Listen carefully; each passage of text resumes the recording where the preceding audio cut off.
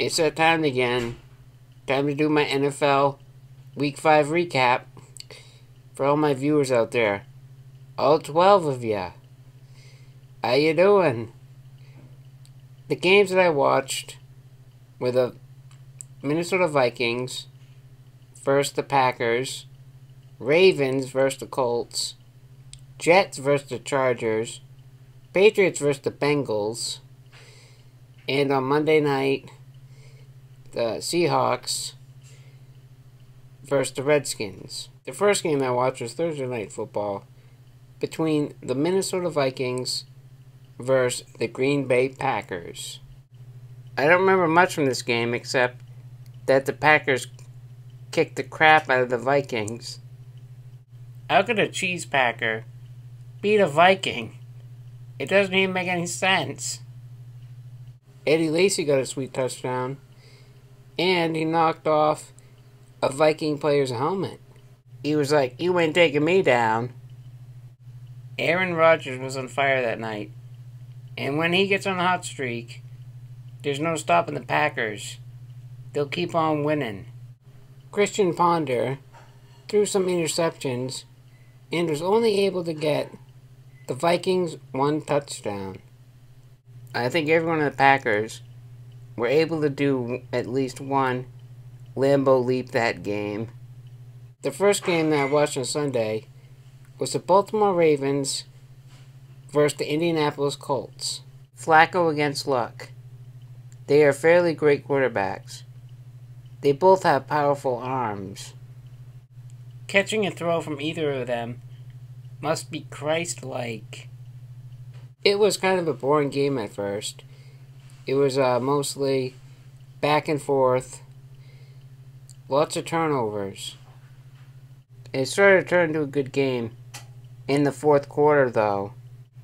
Andrew Luck and the boys were in the red zone and on the verge of getting a touchdown when all of a sudden, fumble! Ravens ball with less than 2 minutes left. But unfortunately, they weren't able to score the winning touchdown. If only Steve Smith caught that ball. OMG. That would have been a great comeback win for the Ravens. The next game that I watched was the New York Jets versus the San Diego Chargers. How about them Jets? They are just horrid and awful right now. Geno Smith played the first half, and then they put in Michael Vick for the second half. It didn't make one bit of difference. The Jets still crashed and burned.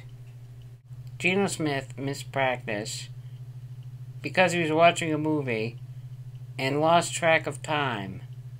All I can say is I hope the movie was good, Geno. I still feel bad for him. But you know who I really feel bad for? Nick Folk. He never even got a chance to play. He did not kick one field goal for the Jets. 0 points is pathetic. The last game I watched on Sunday was the New England Patriots versus the Cincinnati Bengals. Tom Brady was fired up that night. All week, ESPN kept talking trash about the Patriots, and were saying that Tom Brady's job was at stake, and that the Patriots were just washed up. But after that great game, ESPN was back on the Patriots bandwagon with nothing but nice things to say. Brady also became the 6th quarterback in NFL history to throw for 50,000 yards after a nice pass to Gronkowski. He made history. It was definitely a great game. We showed everyone that the Patriots still got it. Don't get Tom Brady pissed off. He will make you pay. The last game of Week 5 was the Monday night game where we saw the Seattle Seahawks versus the Washington Redskins. Yeah, I said Redskins. Speaking of Redskins, they didn't play very well, and the Seahawks kicked their ass. Russell Wilson had a great game and made lots of good plays. Especially that one where he outran that sack and threw a great pass to Lynch. It was probably the best play of the game, for sure. Marshawn Lynch was a beast that night.